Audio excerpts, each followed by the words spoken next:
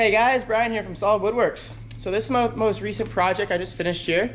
It is a high roof, medium wheelbase transit for a previous customer who had come before. If you'd seen the previous video, it'll be in the link in my bio for his first kind of stage of building. The first stage that we did was put down some insulation on the subfloor, put in these little panels on the walls, and then put in the panels on the sides here. So he came back another time and we did a little bit more work. The first thing I did was put in a nice pine ceiling. He actually, sorry, a cedar ceiling. He actually brought me the cedar and had clear coated it with this stuff. I could put a link in my bio that you can find at most hardware stores. Just this Varathane, polyurethane, oil-based satin. I think it looks really good. Actually just brings out the color of the cedar really well. I installed a couple lights. So there's two up front, two in the middle here, and then two in the back right next to that fan. I installed a fan the previous round that he came around about 6 months ago. And you know, so he just saved a bit more and had a better idea of what he wanted to do. So, you know, now the second stage of building, and then he'll probably come back a third time to get his kitchen cabinet and all that installed once he kind of figures out exactly what he wants. So I have it all wired up to a little DC panel here into a 100 amp hour battery down below, which is being charged by a dual battery isolator, which just runs along right into the starter battery. Pretty simple setup, just kind of something that's easy to do instead of going straight to solar if you don't have a roof rack or you want to go that far or spend that much money yet. So pretty simple. The first switch powers these first top 4 lights here, and then the second switch turns on the rear lights.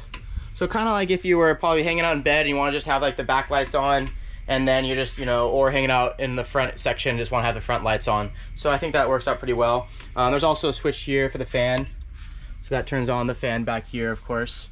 It gives that power, so in case you're just about to leave your van, you just flip all switches off and know that you're all good to go, not wasting any power.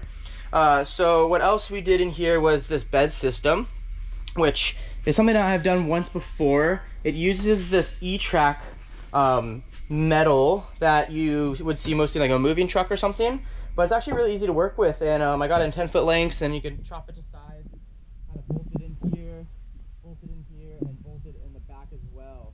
And that allows you to create like a bed of different sizes, and then also kind of a removable bed. Massive, thick, really comfy mattress that he actually brought to me, and he wanted it to be that size, which I think works perfectly. You can see it goes just between these panels that we installed before. I'll just show you in a second here how that bed system comes apart.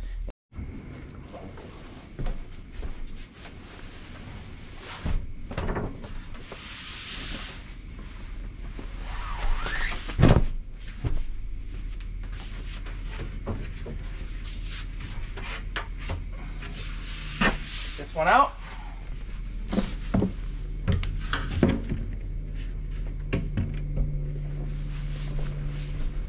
This one out.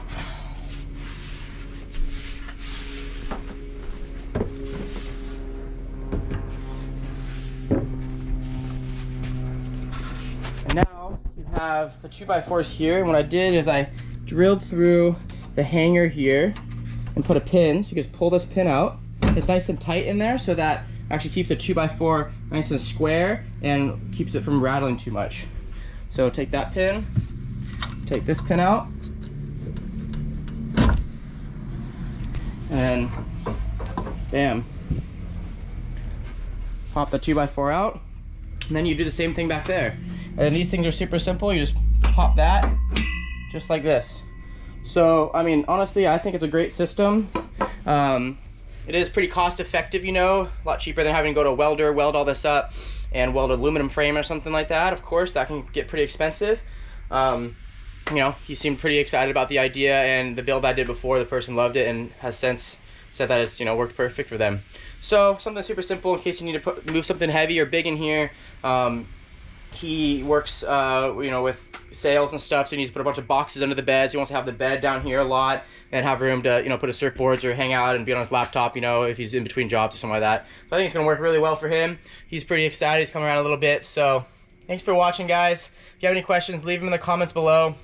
Most of the materials that you've seen in this build, like the lights, DC panel, battery, E-Track, E-Track accessories and stuff. I'll put links in the bio below if you want to try to purchase those for your own build. And also, as always, Renogy has been helping me out a lot on these builds. Down below, there's a code. Just use Solid Woodworks at checkout on their website, and it'll get you 10% off any of the Renogy products. So thanks again for watching, and I'll see you next time.